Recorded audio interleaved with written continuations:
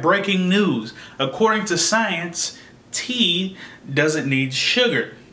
Apparently after a few days of drinking unsugared tea or unsweetened tea, right, you're able to just drink it naturally, right? Drink it how it is, and people actually like it and enjoy it.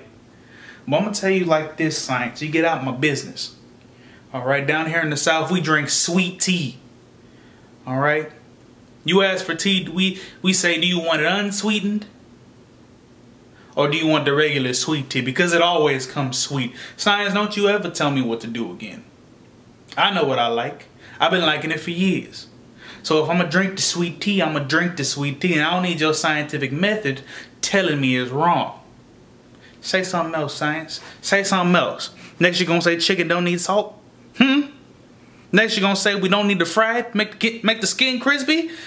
Stay out of my business, science. You don't know what you're talking about. Hey, so if you have any articles you'd like to submit for me to talk about, send them to AskSauceRobert@gmail.com, and I just might do it. Peace.